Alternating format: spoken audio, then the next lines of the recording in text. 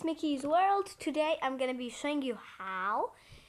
So if you don't have ink, at the review section here, nothing, no start inking, how to edit. So first of all, you're gonna have to go on File, Options, Customize Ribbon, and click all tabs.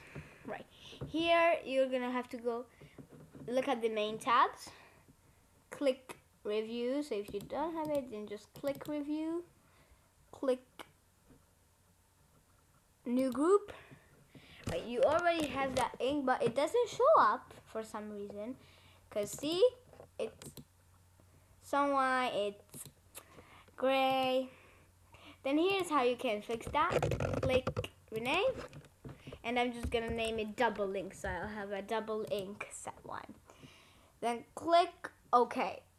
No, first you're just gonna have to go to Review, Ink, Start Inking, Add. So it's added to ink costume, and OK.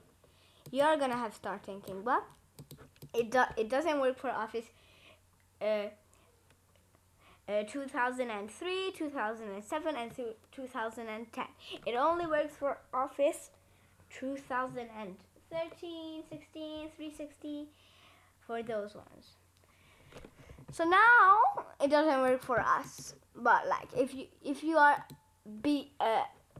beyond Office 2003, then you have to go on Customize Ribbon, Ink Costume, Remove. Go on Tool tabs,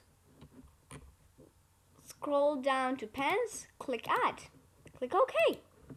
Now you have pens here. They used to get this for checking students' work and circling, so it means it's not good. So this is how you can do it. You can draw with it, you can highlight students' work or draw something using a highlighter, or maybe do something. If you go out of the page, it's just gonna be gone for some reason. If you do that, remember blue and yellow mixed is green.